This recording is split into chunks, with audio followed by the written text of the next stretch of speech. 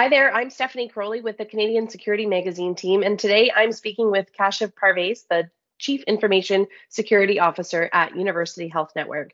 Nice to meet you, Kash, and thanks for joining us.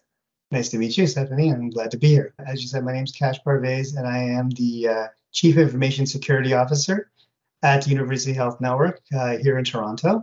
Perfect. So let's talk about security in terms of patient health and why that's so important. Yeah, for sure.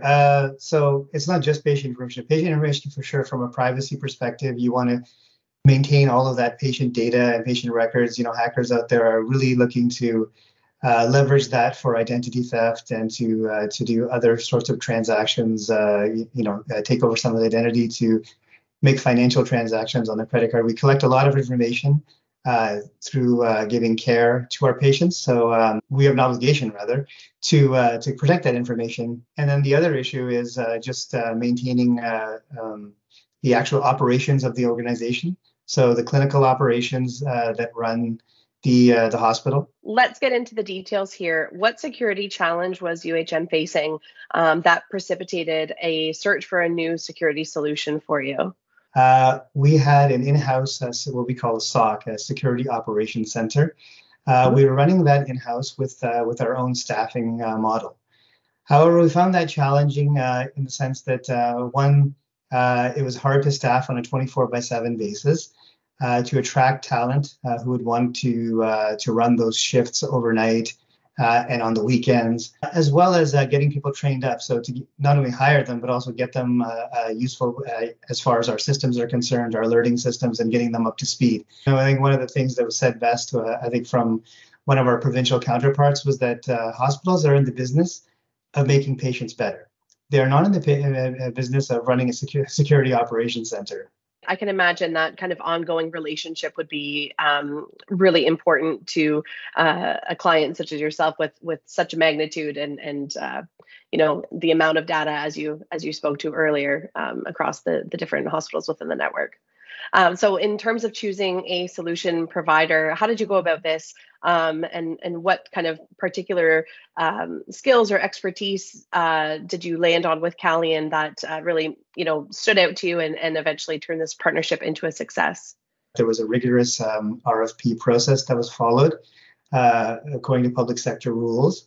There was several organizations that were in the running, and then there was a very detailed review of all of the services, including, past customers. We did a lot of reference checks on folks as well who were past Calian customers as well, or continuous customers, as well as the service itself.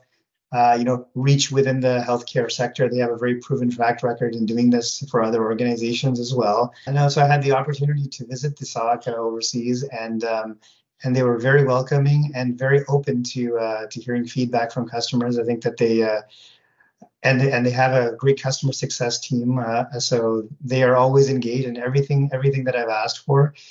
They keep that as it's not just like, well, I heard it, but I'll do it whenever and that sort of thing. They keep that as a top priority, and they follow up on it and every request that I make. If it's too large a request, maybe it does require a change request, but even that is told up front.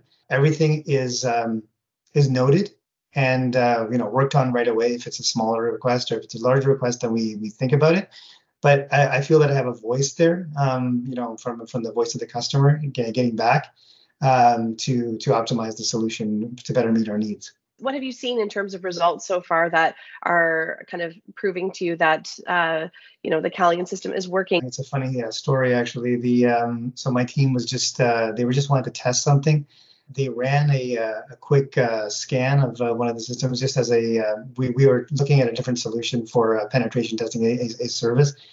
And so we just had a POC going, and so overnight, one of my internal UHN teams ran the thing just to test something out, and they didn't tell the overseas operations team, the MSSP, and immediately within like 5 minutes or something, we got an alert coming back and high escalation from them saying, "Hey, I see something and dangerous happening," and that sort of thing. And so they were right on top of it. I think that it's given us a level of comfort as far as knowing that overnight, weekends, everything, incidents nearly always occur on a Friday afternoon or over the weekend, or like in the middle of the night.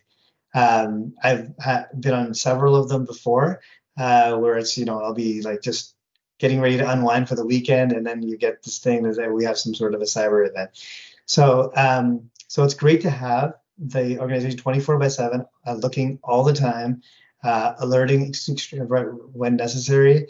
And we are looking to expand some of the services. I know that managed security service provider is one portion of it. There are other services such as identity protection and taking over credentials and that sort of thing that are also being explored that Calian can offer.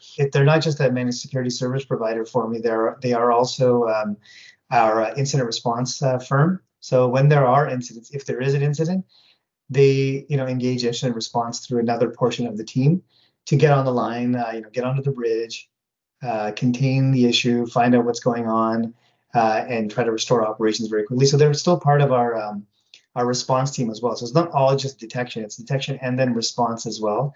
Wonderful. Well, Kash, thank you for joining us today and sharing your insights on your experience with Calian. Thank you so much.